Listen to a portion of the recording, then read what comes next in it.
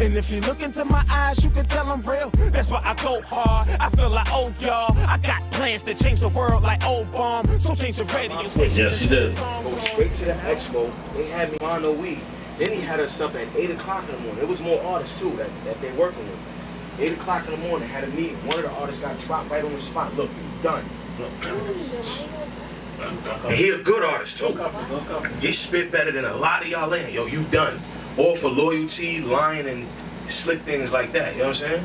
And then I said, yo, if I do burn, when I go to the expo and I gotta talk to these different people, I'm not gonna be on my A game. They had me talking with manufacturers. I got up and I got on my A game. You understand what I'm saying? I had to dress a certain way, I had to speak a certain way. Yeah, but the bug, you ain't gonna have no time for that, man. And then when it's about your money, every day it's potential to crack a deal that can take care of your whole team, your whole family. So why let Bud mess that up? You feel me? And only God knows. My next step's investment, so who can walk in my shoe? The best bet is to settle for more until you on the slab, toe tag, bagged in the morgue. That's why I stay tailored to fit, a sign that I'm getting rich, doing the right thing like Spike Lee in this bitch. Shit, I think they like me in this bitch.